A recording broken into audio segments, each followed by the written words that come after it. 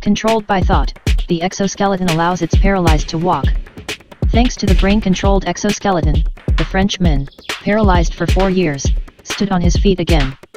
Weighing more than 60 kilograms of exoskeleton gives hope to paralyzed people to recover the possibility of moving. Thibault 28 loses power in limbs fall from a high altitude. After many months of training and French work, scientists could have stood on their feet again. He helped him with this exoskeleton and sensors implanted into the brain that made a man control the device. The scientists behind the development of the device say although it can potentially improve patients' quality of life and autonomy, it will be years before the exoskeleton is available on the market. It is still needed many improvements and weight loss of exoskeleton to weigh less.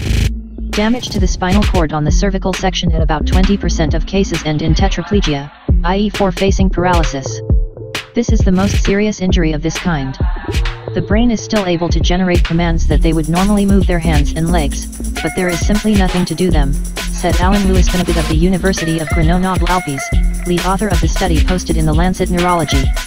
Expert team from the hospital in Grenoble-Alpes, company's biomedical clinic and CEA research center qualified Thibault, the man did not want to reveal his name, to the experimental program.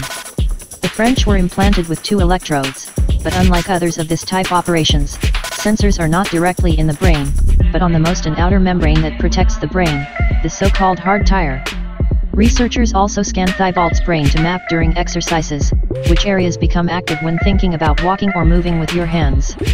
Exercises consisted of controlling characters in video games for help signals sent from the brain. Only then did Thibault reach satisfactory results. He was allowed to switch to the exoskeleton. Implants implanted between the brain and the skin of the skull, contain after 64 electrodes. They are placed on both sides of the Frenchman's head to catch signals from the motor cortex. Implants communicate wirelessly with the computer. Artificial intelligence algorithms used in the device within 2 years surgery training in video games learned to recognize the signals sent by the brain the 28-year-old, when he tried to move the avatar. Each decoder transmits brain signals, which are then processed by the algorithm for the movements the patient was thinking about. It's this system sends physical commands that the exoskeleton performs. The 28-year-old pinned to the exoskeleton initially performed clumsy movements, but over time he learned to walk, and for video recording the one showing the progress of the work passed 10 meters and made a series of complicated movement of hands using a futuristic machine.